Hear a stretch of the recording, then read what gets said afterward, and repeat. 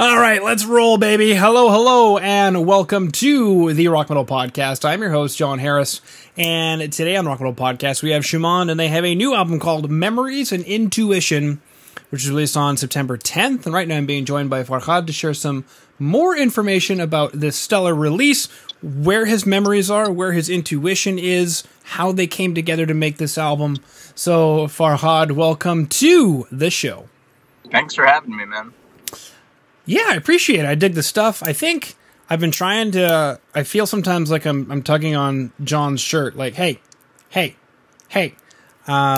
feels like it's been 1,000 years since my last Memories of Water Under the Sun that I've been trying to get you guys on. Because we mentioned in the pre-roll, prog is this dirty word. But you guys aren't following the recipe of the dirty word. Right.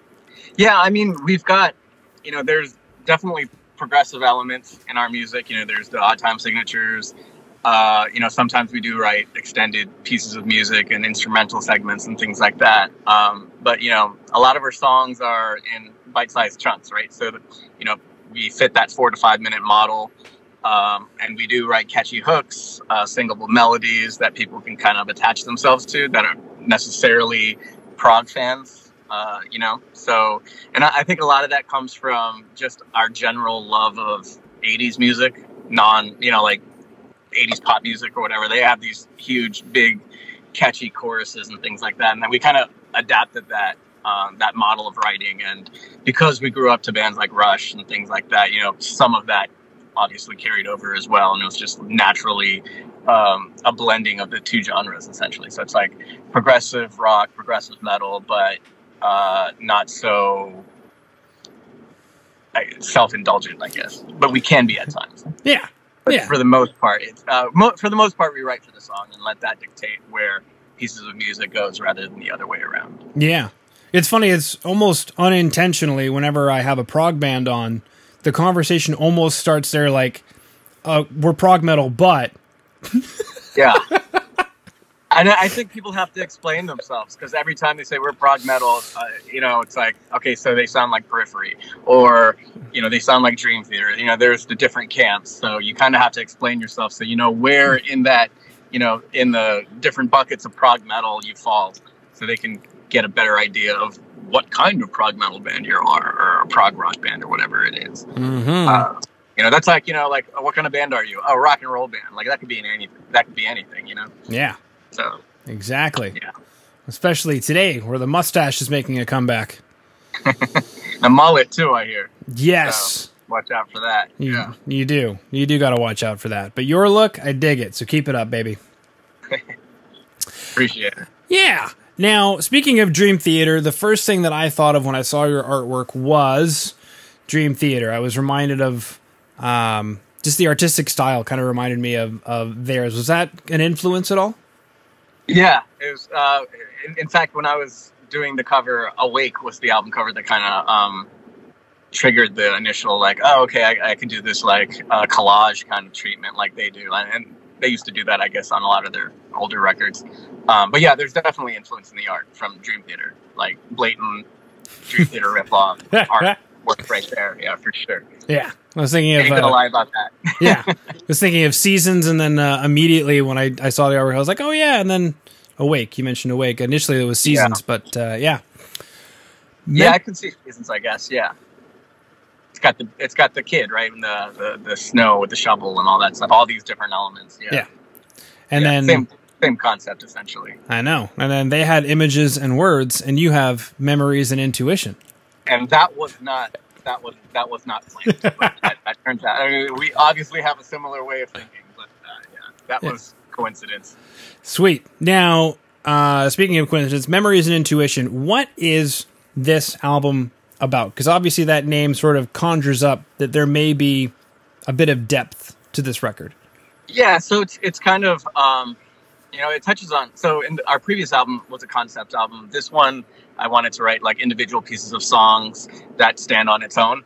But there's still a conceptual element of it where I'm tying memories and intuition. Memories, obviously, tailoring to the past, and intuition lending its hand towards the future. So it's just kind of like blending the two, like how much of your memories dictates how your future is going to be, and how much of your future is colored because of your memories.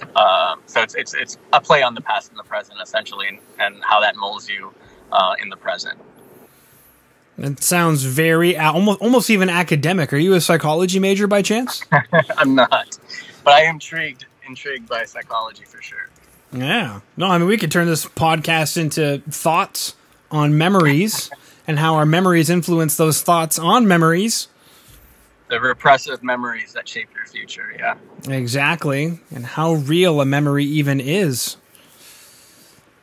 It's all an illusion, man. Depending on how you take it, I guess, right? Yeah, very true. And then Sorry? Okay. No, I was just saying, some of us have false memories, right? We think something happened and it's not exactly the way we imagined. Yeah. Or it's not exactly the way the reality was. Yeah. We imagined it a different way, yeah. Because each time we remember it, we oddly enough have to create the memory in order to, or something along those lines. Yeah. And we're essentially recreating it. And, it's kind of like a telephone, I guess, right? Mm-hmm. The more farther you're away from it, you start, hearing the discrepancies, things start changing, you start adding things to it. Yeah. Some memories are probably like that for sure. And some of them are more solid and, just kind of ingrained in your memory cells, I guess. Yeah. I always have six-pack abs and hair like yours in my memories. How to be your intuition. For $19.95, 3 easy payments, I'll sell you this little cream here. What? And we'll give you exactly... I know, just kidding. I know. Those would be the memories of water that you've got right there, right? There you go, yeah. And this is indeed water in here, so there you go. Continuing on that, so Memories and Intuition is the album title, but then we have this track, Memories of Water, which I believe is like the lead single off the album, correct? Yep. Is there a connection to those two things? Was that done on purpose? No, I think so. I wrote this album pretty quickly in a period of maybe like 4 months. So I think the space that I was at the time kind of lends itself to writing in a similar style with similar topics, I guess. Mm-hmm. So I was kind of in a retrospective place in my life at the time. So there's a lot of hints at memories and intuitions of like what will be and things like that. So a lot of the songs kind of deal with that kind of subject matter. Okay. Yeah. Aside from the album, and without getting too personally deep, I guess, how was that time of your life and how did you move beyond that or out of that? What did you take with you? Yeah, usually any kind of turbulent moment, I find solace in just writing. So that's kind of like the way how I exercise feelings and emotions and things like that. I'm a pretty private person, so I don't really share my feelings and thoughts that easily. So my way of coping with it is just writing lyrics. So that's why there's a kind of string that ties all these songs together. So even though it's not a concept album, it's a thematic album in a sense. Mm-hmm. Okay. Yeah. Cool. A lot of times they're in prog, there's usually a concept, but you mentioned more theme-based, and we're obviously chatting about that theme right now. Yeah. I steer away from like, concept, if it's like, I don't know, like dragons and things like that, imaginary Lord of the Rings kind of scenarios.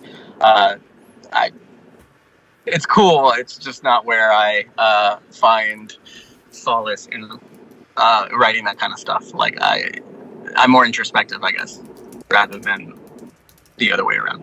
Yeah. So I guess my next question is, are you the sole writer on the record, or did you have some? Yeah. Okay. Yeah, I was the sole writer for this one. Okay. The previous album, we did have Jose, our bass player, write some music for one of the tracks on there. But generally, yeah, I'm the lead writer. Okay. You let a bass player do some writing. How did that go? Well, I mean, we've known each other forever, so we've been in bands all throughout, since we were teens. So I know he's a good songwriter. He just has to find the time to actually want to do it. He's a great songwriter. He just doesn't do it enough. And hopefully, next record I can get some more of his ideas in there. I'm not the kind of guy that's just like, I don't want anybody to write. It's all my ideas or nothing. I mean, I definitely want and welcome other ideas. They just haven't had the time to do it. So hopefully that changes as we keep continuing to write and put out records. Mm-hmm. Absolutely. Now, something else that I've got across my desk here is there's a bunch of different drummers on this record. Yeah. As the same with our first record had a few drummers. I think there's like 3 or 4 drummers on our first record.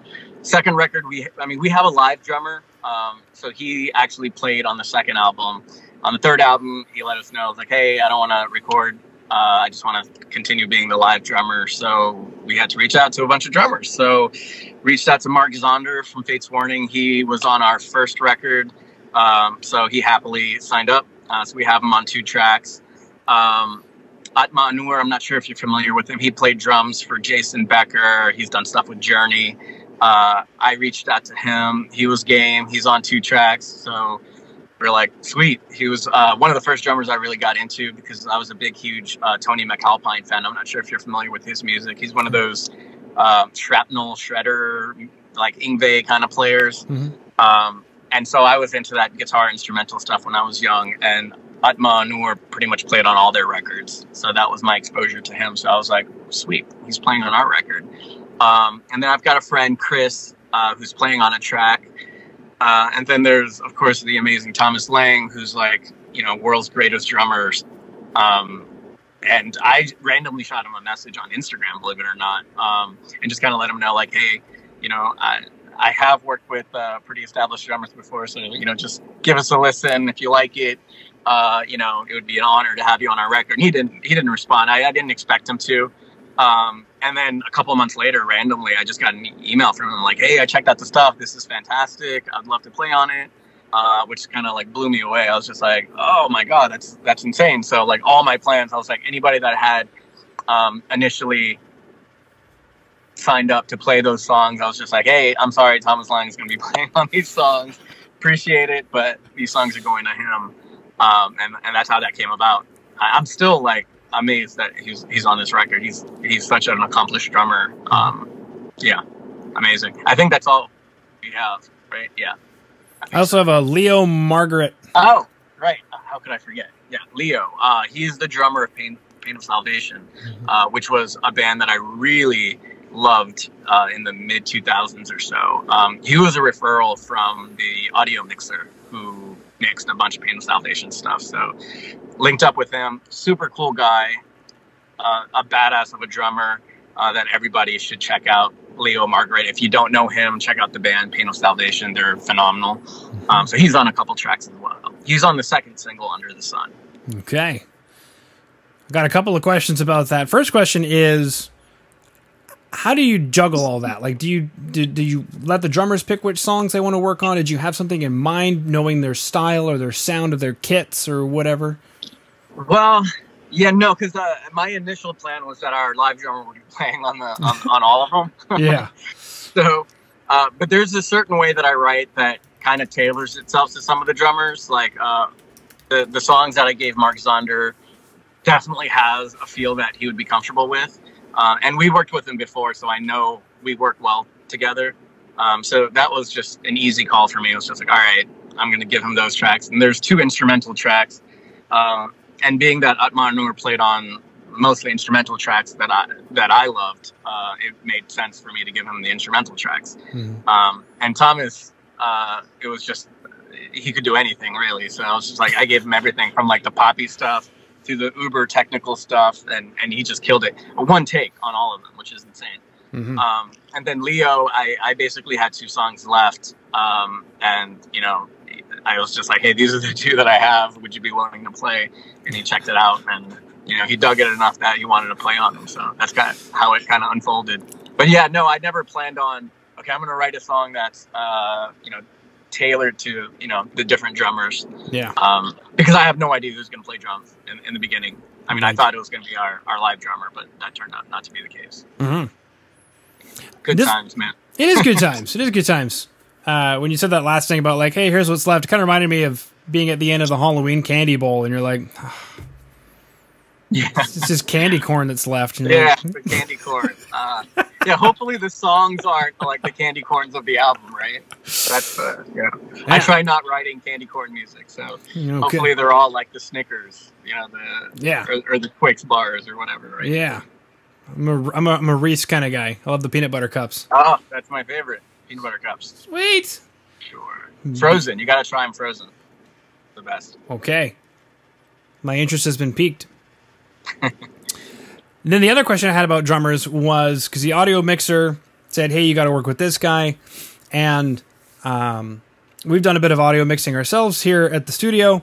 And there's definitely a way that a drummer can come across where I could see an audio mixer saying, hey, you should work with this guy because he hits hard, he hits consistent, he shows up, he does the work. I mean, there's so many things outside of, I guess, just technical level.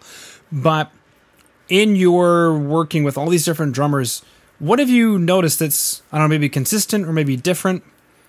Has it changed your perspective on drummers? So it's weird. So I'm, primarily a guitarist and a vocalist, but I've always wanted to be a drummer. So, my parents wouldn't get me a drum set. I don't blame them because it's super loud, and I can imagine like a beginner drummer playing in the basement somewhere would just drive everyone mad. Yeah. But when I listen to music, I kind of focus on the rhythmic element of it first. Even when I write songs, sometimes I'll write a drum groove first and then put the musical bed on top of it. So when it comes to these drummers, like I was so familiar with all of their work anyway, I kind of knew what I was going to get. The surprise was just Thomas Lang. I didn't know what he was going to do just because it was Thomas Lang and he's so amazing. I was like, how is he going to reinterpret some of my, like drum machine tracks? Right. And, for some things I would be like, if you can follow this, because it's pretty, paramount to the song, or it's following the bass line completely, so I want the drum beat to remain the same. And then there's sections where I was just like, look, this is all just filler, go to town, do whatever you want, whatever you do, I'm sure it'll be fine. Yeah. He's the only one that didn't have any revisions whatsoever. He just, whatever he did was like the first take, and that was great. A few revisions with everyone else, but that was just because I'm pretty picky, and my decision isn't always the best decision, maybe, but it's the one I feel is the best. So with Thomas, it just kind of translated how I imagined it would. Whereas with the other guys, like I saw my vision kind of being compromised a bit. So I was like, oh, this is great, but can you do it like this? And they're all team players and they're great, and they're fun and awesome to work with. So they were pretty accommodating. So yeah, cool. I don't know if that answers the question, honestly, but that's what I got. Mm-hmm. Yeah, no, it was fine. So we chatted about Memories of Water, Under the Sun. There's videos for those available on today's show notes. We chatted about Memories and Intuition, the album, out September 10th, which will more than likely be out by the time this interview airs. And we chatted about Dream Theater a little bit. We chatted about Rush. We chatted about AOR, which for those of you listening in, that is a special genre that mostly is a lot of the 80s music we've heard. That's like Toto and Journey and all kinds of stuff like that. We chatted about writing out of an emotional funk. We chatted about working with great drummers and guest drummers. I think we hit everything. Did management want us to touch on anything else, Farhad, or is that it? That's pretty much it. Let me. Yeah, I think that covers us. Okay. Beautiful. Sounds good. Well, thank you so much for coming on to the Prog Rock and Prog Metal podcast today. Thanks for having me, man. Appreciate it.